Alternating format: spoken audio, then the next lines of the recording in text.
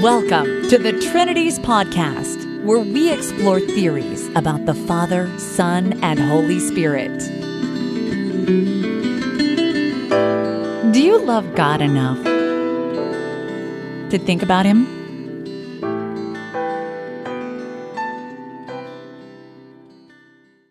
Episode 294, Dr. Joanne Brant on the Gospel according to John, Part 2.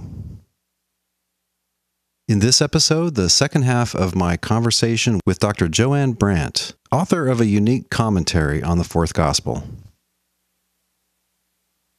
Dr. Brant, welcome back to the Trinities podcast. Thank you. I enjoyed our first discussion and look forward to this one.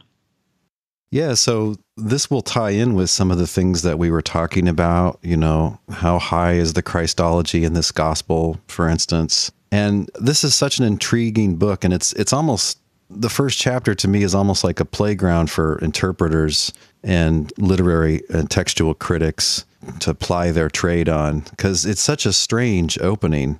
Yeah. The tone of it violently shifts right in the middle, and is this poetry? Is this a pre-existing thing that John has now scotch taped onto the start of his gospel? What is happening here?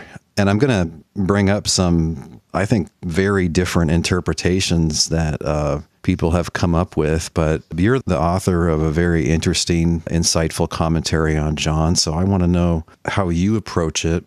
I think we mentioned last time that you do decide to treat it. I guess the series of commentaries kind of does this as well, right?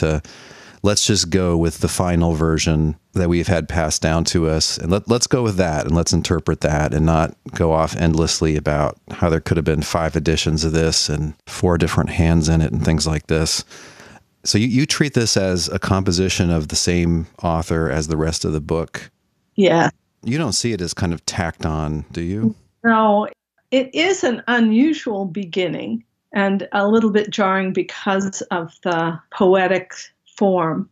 And so you have this sort of jarring transitions between poetry and prose at times. But one looks at its function, it serves as an introduction in many ways. The one creating an audience and drawing us from the present to the past. So it is a lovely lead-in into the narrative. It calls our attention right away, which is something that the opening line of an ancient work would have to do. It has to demarcate the beginning of an address, because we're talking about not a piece of literature that somebody is reading by themselves in their room, but is listening to, either reading it or reciting it from memory. Mm-hmm. Many ancient works are written with the understanding that they're going to be circulated, published in an oral format. And I think the author was writing with that in mind. Uh-huh. Yeah, so it kind of starts off with high drama. Yeah. In Greek, NRK, in the beginning. Yeah. And like most commenters, you take that to be the Genesis beginning, right? Yes, and so it begins with this. In a way, it's a sort of a bait and switch. And the audience, when they hear in the beginning, is anticipating perhaps a sustained quotation from Genesis. And then all of a sudden you have this word that in the beginning was the Logos. And I think it's designed in a way. I don't think the word Logos was necessarily something that the audience would have immediately associated with Christ. I suspect it's a word that is chosen in order to grab attention. Well, he's not called the Logos anywhere in the rest of this book. Yeah. Or in the rest of the New Testament, except for one place in Revelation, right? Yeah. And I think the word is used as a way of drawing people in, making them wonder what is going to happen or what will be explained to them. And it has so many associations, so it lets the audience begin to do a sort of a free play word association on their own.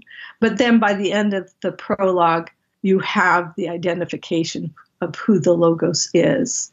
And once that happens, once the Logos is identified as Jesus, you don't need this particular term anymore. because who Jesus is has now been defined.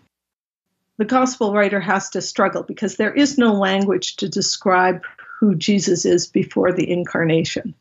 So he chooses a word that it's not a metaphor. It's a word that you can fill with all sorts of different meaning, but it demarcates something that is ultimately not explainable. So it's a substitute word for who Jesus is until Jesus is incarnate. And then you can use metaphors, and then you can use titles in Jesus' name and move to something much more concrete. Okay, so you're taking the word to be the pre-human Jesus. Yeah. Which is, I think, how most interpreters take it. Other than Genesis 1, do you see any Old Testament background here that you think the author is expecting the audience to sort of bring in when they understand this? Because the word of God is mentioned, God speaks in Genesis 1, and then Psalm 33:6 has God creating by his word. And there's maybe a couple other places, and there's a few places where the word is personified and does things. Anyway, yeah, is there other background other than Genesis 1 that you see? I suspect that those texts are informing the meaning. I think the intended audience is one that treats the Old Testament as authoritative. Mm-hmm. The author wants to invoke the authority of Scripture, and in doing that, put the audience at ease. So what he's going to say is going to be new, but it's going to stand in continuity with what they think is authoritative, which is the Hebrew Scriptures.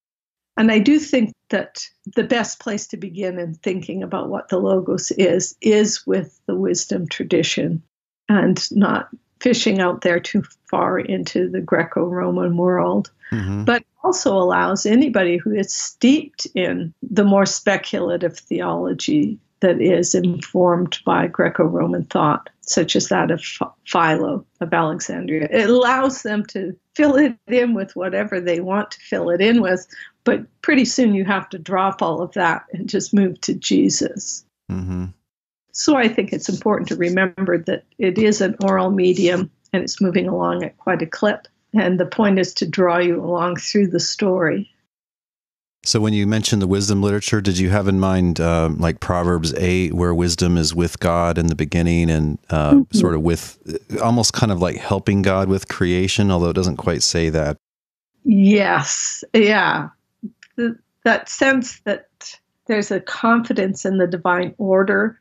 And it's not quite Philo's idea of God creating a blueprint and then two-stage creation, doing the blueprint and then creating the created order, but that there is an expression of orderliness, that there is wisdom in creation itself. So I see the same thing in Job as well, when God steps in and talks about that. We're there at the beginning. Mm-hmm. Yeah, and so later on, there is a tradition of kind of bringing together talk about God's wisdom with talk about God's word. Mm-hmm. Remember, there's one text in the intertestamental literature where wisdom is talking, as in Proverbs 8, and she says, I came out of the mouth of the Lord. Well, that would make her God's word as well. So you see this as a wisdom Christology, like God's wisdom is in Christ? Yes. We struggle to figure out what sort of technical terminology to use to describe what's going on, but there does seem to be room within theology at this point to think about emanations or hypostasis of the deity, things that are participating in the divine, but somehow or other separate from the divine. And so Jesus fits into that tradition. When the Trinities podcast returns, I asked Dr. Brant about the so-called Socinian interpretation of the prologue.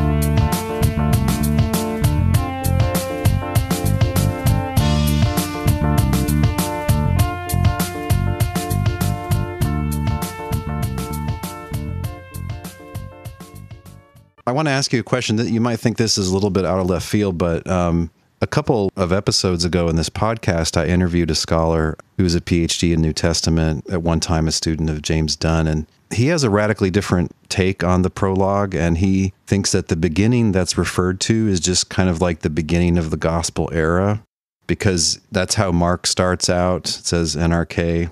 And even in this book, I think later somewhere Jesus says, I've been with you since the beginning.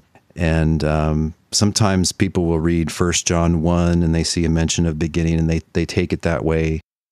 How would you rule that out? Why would you be sure that this is a Genesis beginning and not this other beginning of this new deal?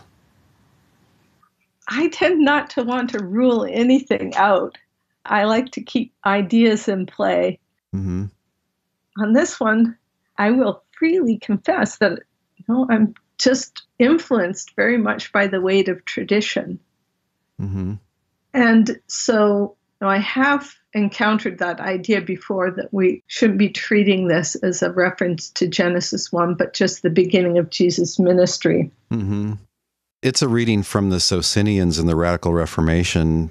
They say he was in the beginning with God. That would be like a pre-ministry fellowship with God, like maybe in the wilderness or something.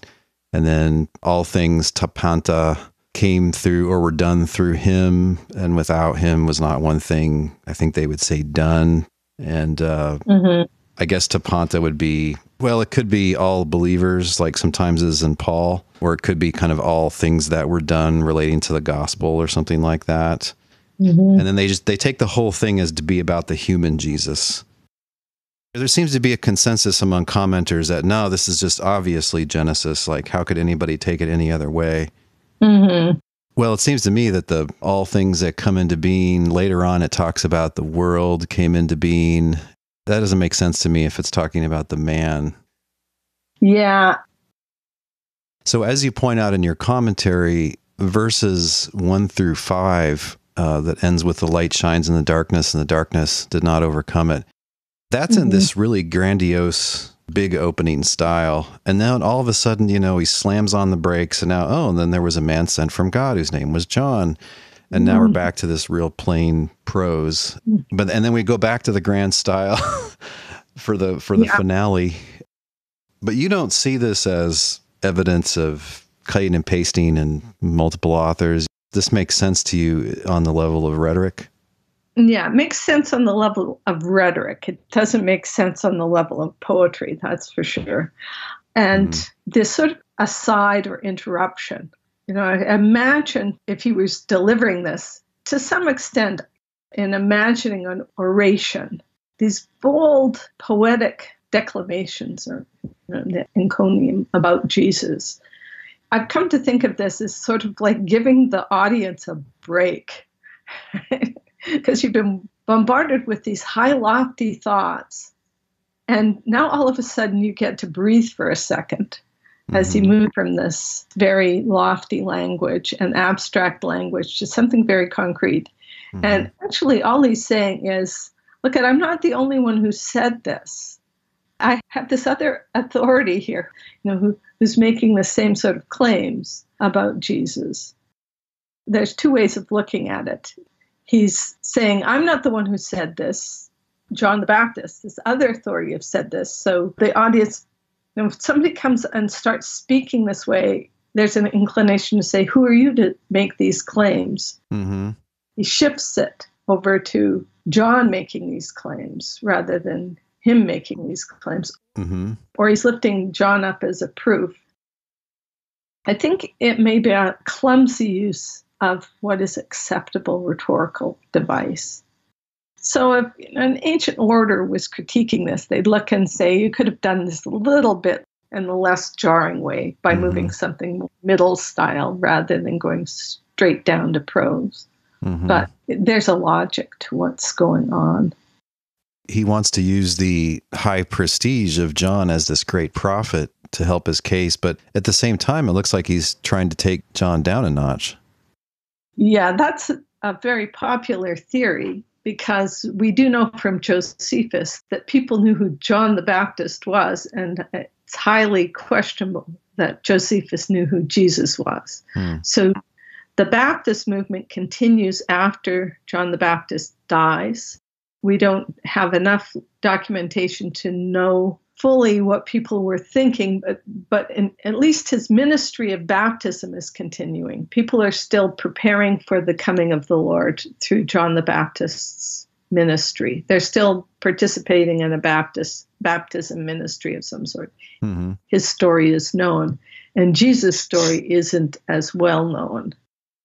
I don't think of the gospel necessarily as a tool for conversion, but it does inspire the people who are hearing it to engage in spreading the gospel. So I still think conversion happens by people listening to a gospel being read to them and then them converting. But there is that evangelical edge to this missional edge. But are they dissing John the Baptist or just building on his reputation is the question. And I don't think I would say that this is trying to downplay the prominence of the Baptist. I do think that the gospel is seeking to place them in a proper relationship that might not be one that is well understood. Well, I mean, it would only be dissing him relative to Jesus, right? He's not the true light, but Jesus is. I don't think anybody was claiming that he was the Messiah. Well, Josephus is very cautious about what he says about who the Baptist is. You know, he's trying to explain Judaism in a way that makes it less threatening to the Roman world. So the more apocalyptic John the Baptist is not the John the Baptist he's presenting. But my default argument is we don't have enough material with which to make the argument. Well, I mean, it's always fair to point out that we don't have a fair sample of a lot of things.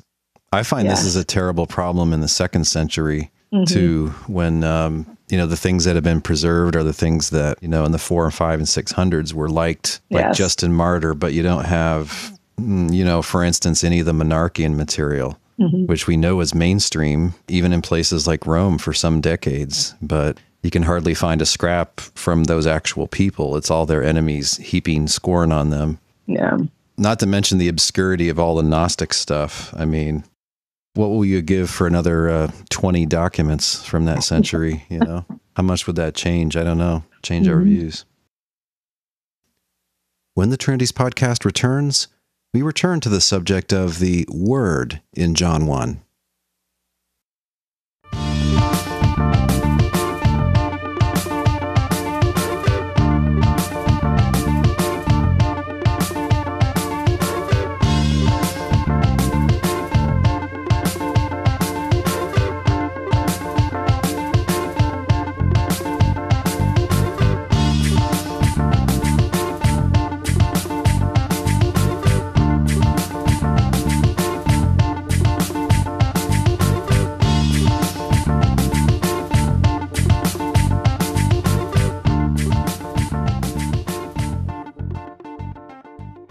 In your view, the author is calling Jesus the Word here, and that's not a usual name, but you think he's sort of teasing the audience in a way? There's an intentional ambiguity. So keeping the mind of the audience a little bit restless until you move into the narrative. So them intrigued. Now, there's another less traditional interpretation, which would take the word to that's just God's word, like we know it from the Old Testament. And then it's just talking about God's word, at least up until you get to either 10 or 14 or roundabouts later in the passage. And so that just be God's word that's in the beginning with God, like Lady Wisdom, and all things came into being through him. But it's just like a personification. And so then the word, quote, becomes flesh, but then it's not incarnation. It's just God's word being embodied in this man, like to a greater degree than the prophets, something like that. That's actually how I want to take the whole thing. Partly because I'm worried about verse 1, the third clause. So clearly the subject of verse 1 is halagos, it's the word. And there are three claims that this word was already there in the beginning. I agree that it's the Genesis creation myself. It's already there in the beginning, and it's with God. That's interesting. And then it says in Greek, theos ein ha logos, and God was the word. Yeah. And that's kind of a blockbuster claim. What could that mean? I was just mentioning the monarchians. I've done some research about this, trying to figure out how this was interpreted pre-Nicene Creed. And I've done a lot of reading in the Logos theorists and, like Justin and Origen and Tertullian. And it seems to me that there was a division in their time between people who thought that when it says the word was God, is that the same God that was mentioned before, or is it a different God? And the Logos theorists said it was a second God and another God. Literally, they would say that. Later on, they would kind of back off from those phrases. Like in Irenaeus, he doesn't say those things. And yet, in my view, he still has the Logos as a second divine being that's lesser than the one true God. And the monarchians said, no, it's just the same God. And so some of them, as is heavily mocked, collapsed the Father and Son into the same person. So they're called patripassians. But then the dynamic monarchians seem to think that the word is just something like a divine power or action. And then it's just that God is acting through the man. So then they would take it as, when it says the word was God, he's basically saying, it's not somebody else, it's just God. But then it goes back to personifying. Just like Lady Wisdom, it's not really somebody else, right? If you thought that there was this lady at the creation, that would be a mistaken interpretation, according to all interpreters of sound mind, when it comes to Proverbs 8. I see some saying it's the same God as mentioned before, which is the Father, and then other ones saying it's a different God. How would you respond to that kind of take on it? Okay, so what I'll say in conversation, this is probably naive, thinking that what one says in a podcast is different than what one writes in a book. But it always seems a bit more ethereal when one is speaking. But now with modern technology, it's not so ethereal. It lives on, doesn't it? It does, yes. So, I have people discover this podcast 2 years later, and they listen through all of them. Yeah. So what you've just said is played with all these possibilities when reading and trying to determine what I was actually going to write. And I do find that idea really engaging, that we're jumping ahead and reading Jesus in too early. And to some extent, if we didn't have that interruption at 6, once we introduce John, we have to have another person, I think. Again, John's not the light. It's going to be something else. But you're right, that the true light hasn't come into the world yet. And then moving to metaphor, and we're not making references to God anymore. And so it's this real difficulty of theology. This is why Judaism avoided a lot of speculative theology. From time to time in the Old Testament, you get references to God that allow you to sort of imagine God walking in the garden and God sitting, reading a book, and then Satan shows up to interrupt his contemplations. But John does open this door to mythology when we get to chapter 5, and he starts talking about Jesus' education at the feet of his father. There's his apprenticeship and him having seen God. And so it's that material that tends to allow me to see these references as suggestive of Jesus' presence right away in the prologue.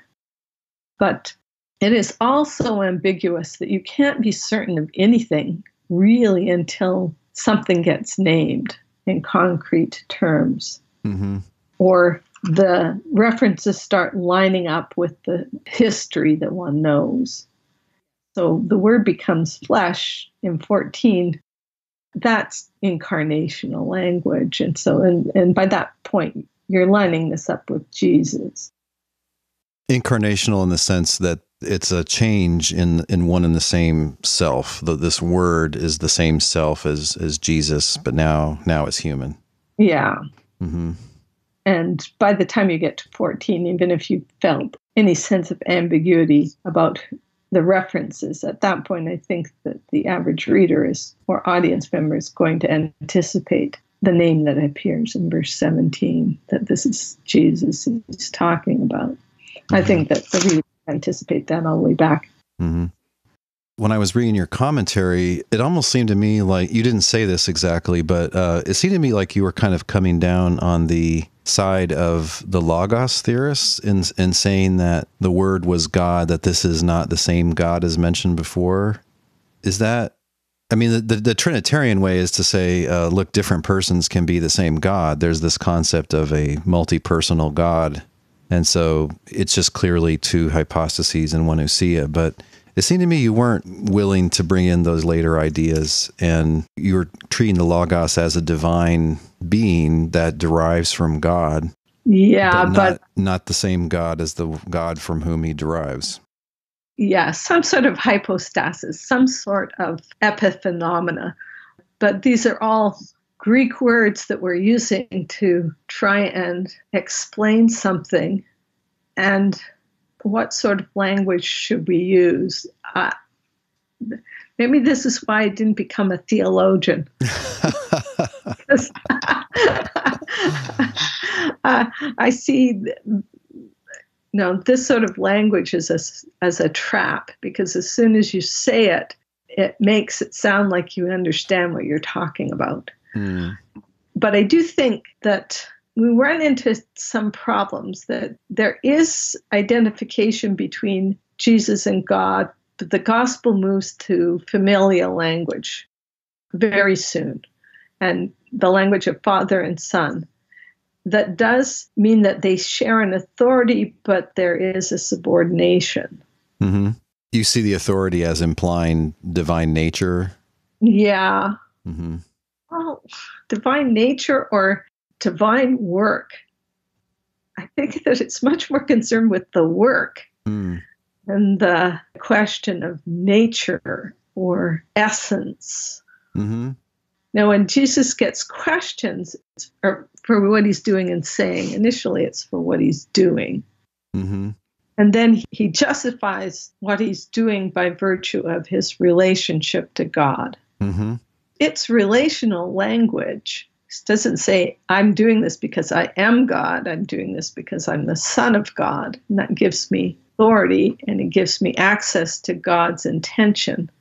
Yeah, the Father loves the Son and shows him everything he's doing, and I only do what I see my Father doing. And yeah, no, I agree that the emphasis is on function and what sort of things he's truly authorized to do. It seems to me the crucial issue throughout the book, even at his trial, but also with the conversation with the Samaritan woman in chapter 4 and many other places, is this guy really the Messiah or not? Mm-hmm. Is he just somebody who's trying to exalt himself, basically, or trying to gain a following, even maybe try to become a king? Or is this really God's king, God's special agent? You talk about that several times in the commentary, this theme of him as God's agent, doing God's works, teaching God's words, and so on, which is consistent with divine Christology or not, I suppose. Mm-hmm. It's a different topic, isn't it? Yeah. Yeah, I mean, on this topic of the deity of Christ, it's interesting, you, in your translation in verse 18 here, honestly, I think a lot of interpreters are just trying to maximize the number of times that Jesus is called God. And so they go with the reading like God, the only Son, or the only begotten God, things like that. But you actually go with the reading, the only Son who is close to the Father's heart, who has made him known. Yeah. Why did you do that? If you were going to just rigidly stick with the textual critical edition of the Greek, I think you'd probably go with one of the other ones, because they tend to fall on that side, thinking it's the more difficult reading. Why did you depart from that tradition? Yeah, why did I? That's a good question. Well, let me look it up. Actually, I'm not sure if you did say... know if I justified that decision and if I can recover the memory of making that decision. I think I was much more distracted by the monogenes, the only begotten, and dealing with that whole, how do we avoid using the language of only begotten? I don't think you did explain it. I'm looking at it. It's on pages 34 and 35. Yeah. I mean, it seems to me like this is the rare place where you have to consider the content of what's being said and not just the manuscripts. And you can't always just knee-jerk pick the most difficult reading. And, this book doesn't say he's the unique God. It says the Father's the only true God in chapter 17. And in chapter 20, it says that the Father is his God and our God. So why would it, or if you think it has to do with begottenness, I mean, how could you have a begotten God, Yeah. Yeah. God in a monotheistic sense is by definition unbegotten. I was imagining maybe you just said, well, this sounds like something John would say, the unique Son. Well, and I think that probably guided the thought 10 or however many years ago that I made that decision, that if I sort of step back and think of all those sorts of things that are going on in one's mind and motivations for doing anything, it's always, there are other things coming in. And I can quite recall at that point that I was a little bit frustrated by people wanting to move away from father and son language and obliterating it all over the place. And I think it's really important. The familial language is really important, and we don't want to lose that. I've seen some of the other best commenters. What's that guy, Ritterboss? He makes the same judgment. He says, no, it's got to be the only Son in his very theological commentary. When the Trinities podcast returns, does the Gospel according to John teach that Jesus is the one true God himself?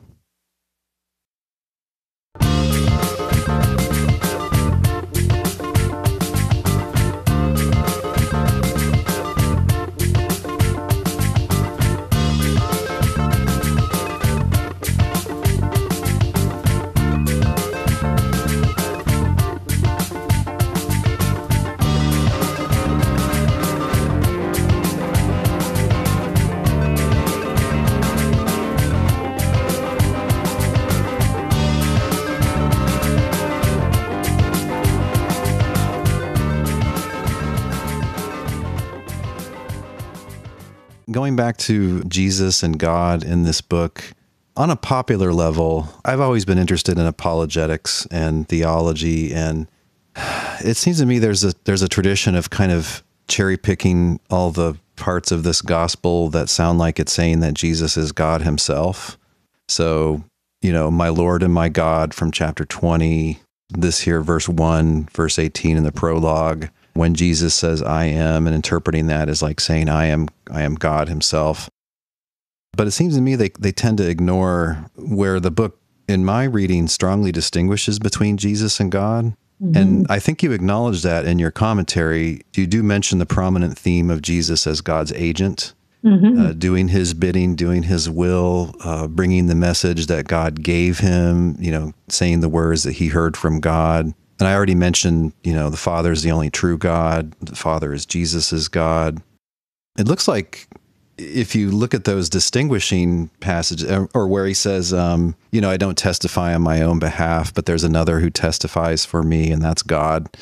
These things, as I read them, would preclude Jesus from being the same God that the Father is, because the God of the Jews doesn't have a God and, can't be doing anybody else's bidding. How do you see this distinction? It seemed to me there was some tension, maybe an attempt to balance the two themes even in your commentary. Yeah, this is a persistent problem that Jörg Frey, in his recent work, has been trying to make the argument that any distinction between the two of them is so slight in John that it's negligible in terms of, but again, he's talking about authority or status rather than identity.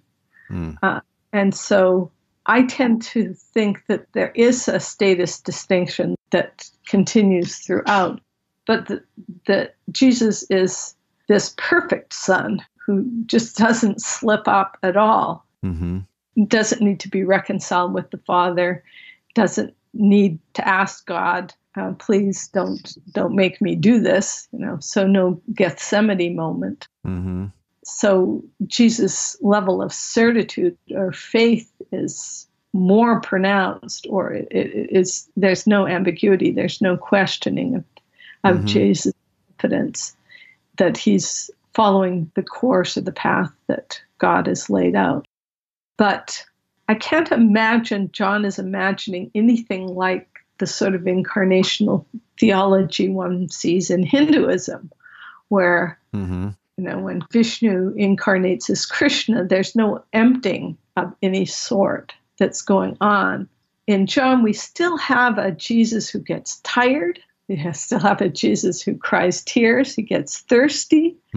We still have enough humanity in Jesus that he's somebody that we can relate to. So, yeah, it's hard to wrap one's head around how this works at a level, but there has to be within the theology some sort of kenosis like you find in the Christ hymn in Philippians. That sort of question of then after Jesus dies, what sort of vision does the gospel have for that continuity in, is he building some sort of mythology where Jesus is sitting up in heaven having conversations with God? That doesn't seem to be in the picture. Instead, we have the coming of the Spirit, another Parousia. For the sake of the audience, let me just pause for a second and explain the kenosis terminology. So it's the term for emptying in Philippians 2, and the idea is that the divine Son, in some sense, loses or lays aside or ceases to exercise certain divine attributes like omniscience and omnipotence and maybe impassibility, so that he can genuinely be a human who is in a station like ours where we are limited and challenged in those ways. It's interesting. One of my beloved philosophy teachers was a proponent of kenosis, Christology.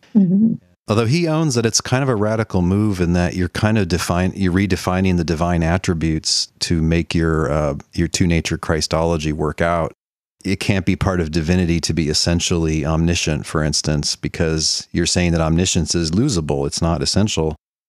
Another friend of mine, a Roman Catholic analytic theologian, brilliant and funny guy, I've had the privilege of interviewing him a couple of times, and he's written one of the, I think, best books on incarnation theory, like two natures theory, especially in the ancient world, and he's defending it as coherent, and he's totally hostile to all the kenosis stuff. He thinks they thought divinity included impassibility, and so as an essential attribute. And also the other things, omniscience, omnipotence. He thinks they would have, the fathers who came together at Chalcedon, for instance, he thinks they would have just rejected that. It's interesting to connect with an earlier point in our conversation. We were mentioning some of the earlier interpreters of John, like in the 2nd, early 3rd century. I've done a lot of work on Tertullian and Origen, and it seems to me they do a very definite kind of Greek-type notions about divinity, although Tertullian's a materialist like the Stoics. But they do want to say that somebody is genuinely suffering here, somebody is generally vulnerable, crying, limited in knowledge, who touched me, is not faking it, doesn't know the day and the hour in the synoptics. They want to say that, but they have such a high notion of the Logos and its divinity that they basically, in their Christology, they have a man, and then they also have the Logos. It looks like you have two selves there, what would later be called Nestorianism. It's because they have to have a sufferer, but they also have to have this divine person in there. To me, it's a total Christological disaster. Like you can't look at the Gospels, any of them, even this one, and say, hey, there's really two of them, and sometimes this one's talking and sometimes that one's talking. Are you that allergic to the two sons like I am, the human son and the eternal divine son? I have to make a distinction between as an exegete and as a human being. Okay. As an exegete, I don't think any of these questions were, John wasn't worried about any of this stuff. Mm-hmm. I think John could have known what was going to happen as a result of some of the language that he did in the sort of debates. I think he'd be quite startled because it wasn't what he was anticipating generating. I don't think he was worried about reconciling these two things. I don't imagine that he saw a problem Mm-hmm. in thinking about it in those terms.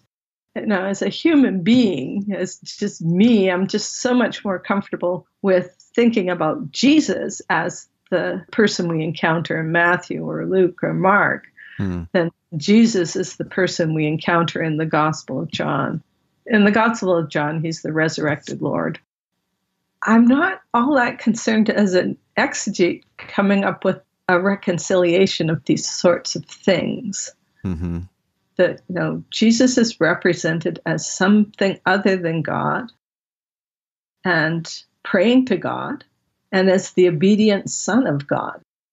And that sort of model of what we're supposed to be as obedient children is what's being laid out. Mm-hmm. More so in the Synoptic Gospels, where you have much more ethical teaching. But in the Gospel of John, a model of serving others and of how you show love as a friend. So this just wasn't John's problem. I think it's our problem. Mm-hmm. You mentioned in your section about behold the man, Jesus being presented as this victor. And I think it is right that he's more consistently confident here than in the Synoptics. But it is definitely a theme in all the Gospels that his trust and obedience to God. I actually published a paper on this called Jesus as an Exemplar of Faith in the New Testament. And it's kind of easy to miss, especially if you're coming at it thinking Jesus is God, because God doesn't need to trust God. I mean, that's a virtue he has no need of. But sometimes it's even on the lips of his enemies. If he trusts in God, let God save him. But just like they're mocking him as the king in the Synoptics when he's on the cross, I think the author intends that to be a divine setup where the bad guys are actually confessing the truth despite themselves. Mm-hmm. And he really does trust in God, like he's about to be vindicated. So yeah, there's a hero aspect to the whole presentation. The star of the gospel is a hero of obedience. Same thing in Philippians 2, right?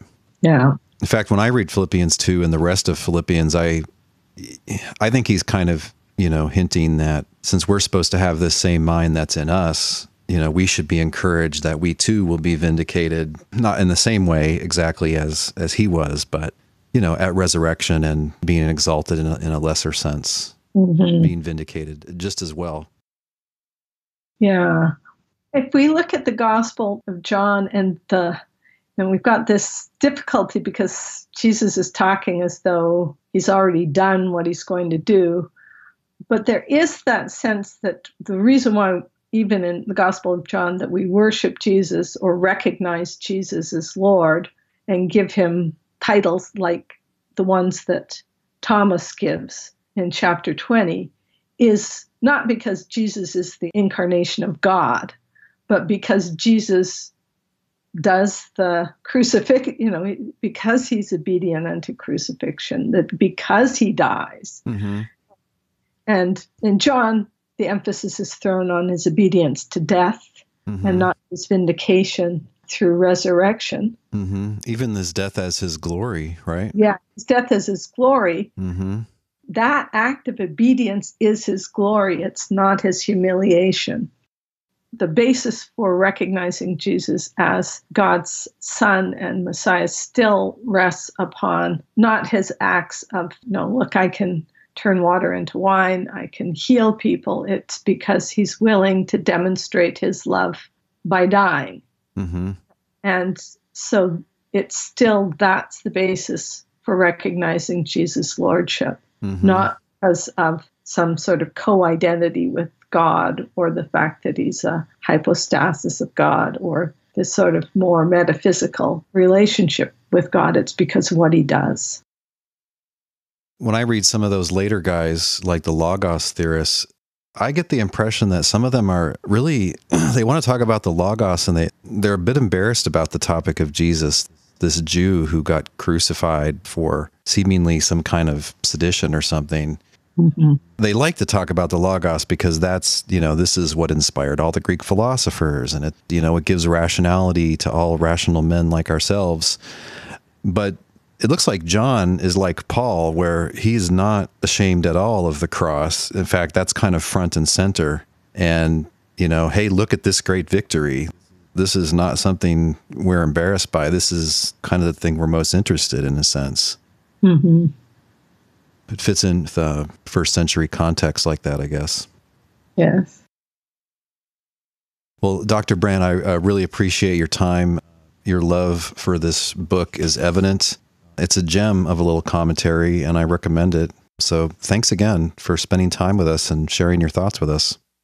Okay, thank you. And I hope everyone who listens to this finds it as enjoyable as I found it, the conversation. I've very much appreciated that this is very much a conversation and not an interview. Cool. And, it's joining into the commentary tradition. By talking about the text, that's what we're invited to do, not just to read it and assent to it, but to argue it out and listen to each other's understanding and keep at it. Amen to that. Well, thank you again for your contribution. Thank you, and best wishes.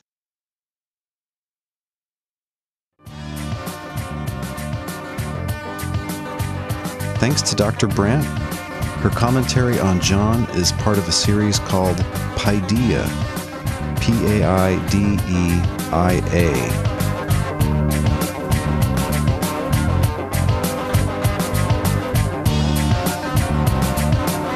This week's thinking music has been the track Monarch of the Street by Loyalty Freak Music. As always, there's a link on the blog post for this episode at trinities.org where you can listen to or download that entire track.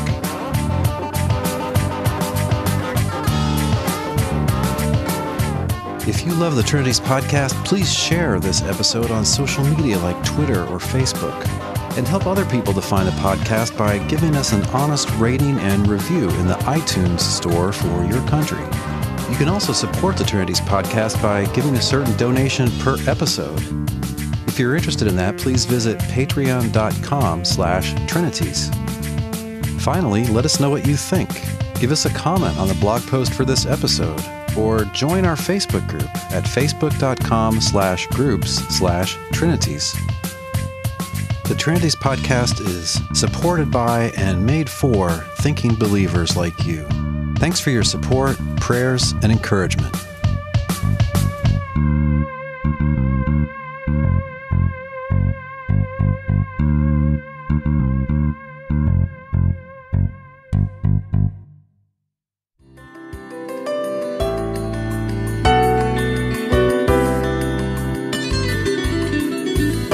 Thanks for listening. We'll see you online at trinities.org. Till next time, don't forget to love God with all your mind.